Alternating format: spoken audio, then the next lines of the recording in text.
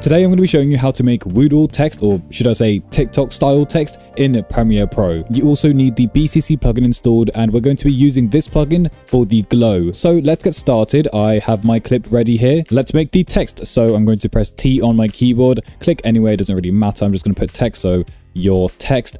I'm just going to click away, or just select the selection tool. And before we do anything like realign it and center it, we are going to change the font. So open it up in Effect Controls and change the font to Arial and select the font type bold. Then what you can do, so you can either go like full screen, it's not really full screen, I don't really know what it's called, or you can zoom in by using this option. And what we're going to do, so if I just turn it up to maybe like 100, I'm going to hold Control on my keyboard and click and drag this little button or crosshair to the center, so until it locks in like so. Perfect. Now it's in the center. Now head back into the Effect Controls and reset the position, which is underneath all the text settings. So I'm just going to click on this little arrow, and there you go. Now it's centered and ready to be used. Now before you do anything, I would highly recommend just saving this or just duplicating it. So I'm going to hold Alt on my keyboard and just click and drag it to my side, just anywhere, as long as you have access to it, because it may be useful when you make your second pair of text. But back to this, I'm just going to scale it down to 35. You can go lower if you like to, but I think that looks pretty good. So what I'm going to do next is push it up just a bit using the position.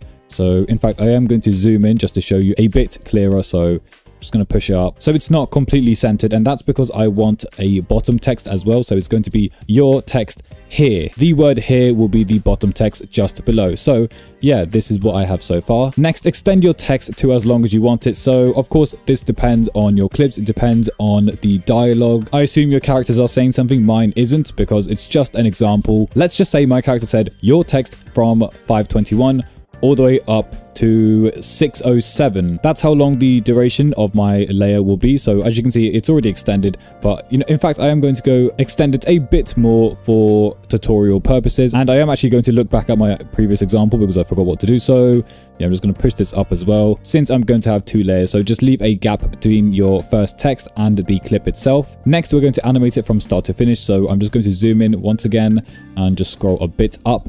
Now keyframe the scale in the Effects Controls, head all the way to the end, just one frame back, so not to the end where you can't see the clip. You need to be able to see the text, and just turn it up, turn the amount up by 5, so from 35 to 36, 7, 8, 9, 40. As a result, I have a very slow scale out effect. Now it's time to add the glow, so search for BCC Glow OBS. This one underneath BCC obsolete, just drag that onto your text layer directly and copy my settings. So I'm just going to quickly copy and paste it from my other layer, as my settings are already ready. So I'm just going to paste it like so and open it up. So just copy what I've got. So I think the main settings I've changed are the radius, so that should be 50, and the glow intensity, which should be 1.5. At the moment, it looks like a complete mess. Don't worry, we need to add some drop shadow. So just give it a search, the one underneath perspective, add it onto your clip twice. By the way, I am going to minimize my glow OBS effect so that it's just a bit more organized and it makes it easier to work with. So I'm just going to click on the arrow. These are my settings for the two drop shadow effects. So starting with the first one that you should add on, so it should be the one after the glow. Opacity 50%, 135 direction,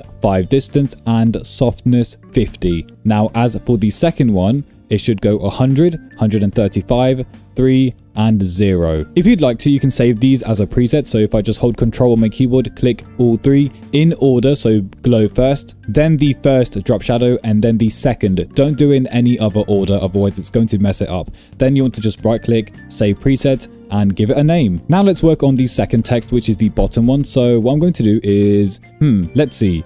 Do I want to duplicate this layer? I could start fresh, but I think it would be much more difficult. So let's make it easy for ourselves and just duplicate the top one. So hold Alt on your keyboard, click and drag it down and move it to wherever you want to. So obviously, I don't have dialogue, but my chosen word is here, and I wanted to start around, well, here. Therefore, I'm going to trim the beginning like so.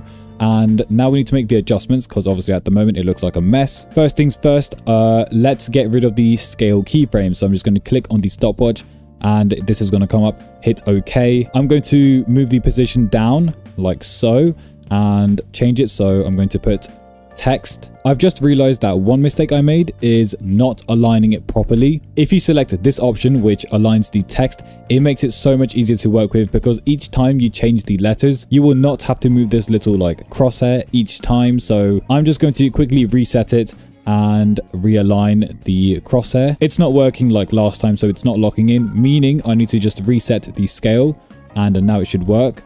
There you go. So it's basically what I did at the start, but with the center align text option selected, which makes it easier to work with. So I'm just going to reset it one more time. You can see it's centered already, but I am going to push it down just a bit. So let me just zoom in. I want to get it as close as I can to the top layer, but not too close. So maybe something like that. So 730 looks fine for me. In fact, I am actually supposed to scale this down. The edges need to align almost like they're inside a box. So I'm going to go 85 and just push it up very slightly like so. So 725 looks perfect. So far, so good. However, we need to animate it. So I'm just going to zoom in once again, set a stopwatch for the scale and the position. So both of these settings, and head all the way to the end, 1 frame back, just like before. In fact, before I do that, I am just going to really quickly trim this because I don't want it to last till the end. And what I'm going to do now, increase the scale by 1, 2, 3, 4, 5. If your two text layers are kind of clashing together, then what you can do is set another keyframe for the position. So if I just head back a few frames,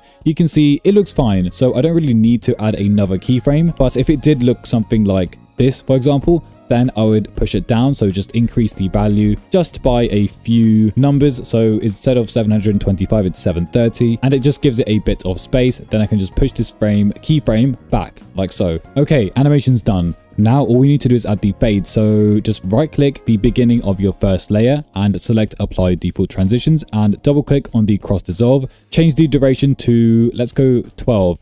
Now, if you think that doesn't look good enough, then you can turn it down or increase it. So if you go 6, it fades in much faster than before, but I think 12 looks fine for me. I'm going to leave it at that. Then I'm going to repeat this with the end of my layer. So right click, apply, change it to 12, and the same goes for the bottom layer. So 12, the end as well, 12, there you go. Now we are almost done. However, if you want to, you can add a gradient to your text, which is like a color. But if you want to go the easy route, then simply change the color of your text. So the fill, just pick a color. So I'm going to go red. So if you're happy with that, you can leave it as it is. But if you're not, then don't worry, neither am I. So what you need to do is search for an effect called 4-color gradient. This one underneath generate, and add it directly onto your second layer. Move the 4-color gradient that we just added underneath the 2 drop shadows. So I'd say that this part depends on your opinion. So when I put it above BCC Glow OBS, it gives it a nice color. I mean, I haven't even changed the colors, but it looks good. But when I place it underneath the glow, you can see it looks completely different. It's instead following the pattern of the colors that have been chosen. So by default, you've got these colors. So what I'm going to do is just experiment a bit by placing this above the glow, changing color 1 to something like, let's go red, and also color 2 to red. When you click the effect, you'll see that these 4 points appear, and these each represent the numbers. So color 1 is this one in the top left, color 2 is the top right, color 3 bottom left, color 4 bottom right. I'm going to change color 3 to white, and the same goes for color 4, so white as well. So far I've got a nice red gradient, but I want to take it a step further and push down color 1 and 2 so that it's a bit tighter. Therefore, I'm going to change the second value of 0.1 to 600 like so, and the same goes for 0.2, so 600, and then 1000 for color 3, or should I say 0.3, and then 1000 for 0.4 as well. This is what it looks like. And you know, it looks good, I think, but it doesn't really stand out. So let's try this. I'm going to place it underneath the glow and see if it makes a difference. So that is far more noticeable compared to when we had it on top. So I think I'm going to go with this method. However, if I do reset it, you can see we get a nice rainbow color. Look what happens when I change one single color.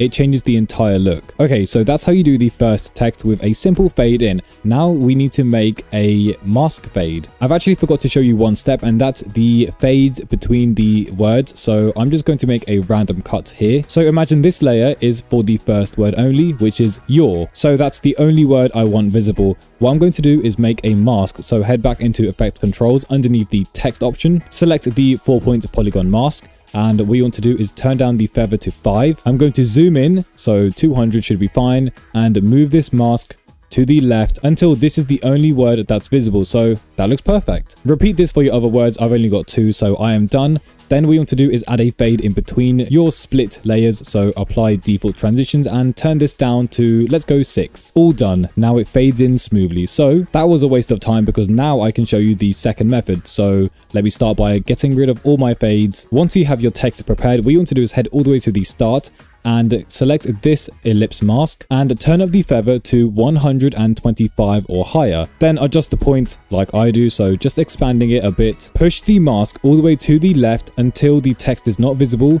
Then set a keyframe for the mask path and head to the middle. I'd say towards the beginning of the next layer, so the one below. And you want to select the mask once again. Shift it to the center where it's visible. And head to the end, one frame back as always, then push it out like so until it's not visible. Play it back and see how it looks because it's not going to look perfect already. I think it fades out a bit too quick there at the end. So what I'm going to do is head between the last two keyframes, select the mask and just push it back just a bit like so. What I'm doing is I'm adding a longer pause in between the two keyframes, so it should hopefully look better.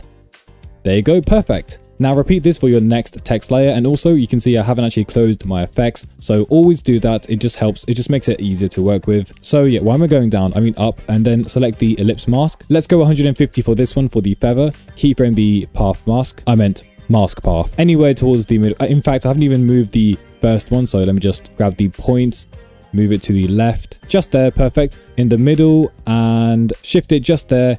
Head to the end, one frame back, and I'm gonna just shift it like so. I mean, I could move it down here. Let's see how that looks. So if I just drag it down to the corner and play it back, that's a bit too quick. So we need to add another pause. So somewhere towards the end, I'm just gonna push this up like so. Not literally to the center, but somewhere just there. And let's see how that looks. Okay, again, that's a bit too quick. So let me just get rid of this in-between keyframe.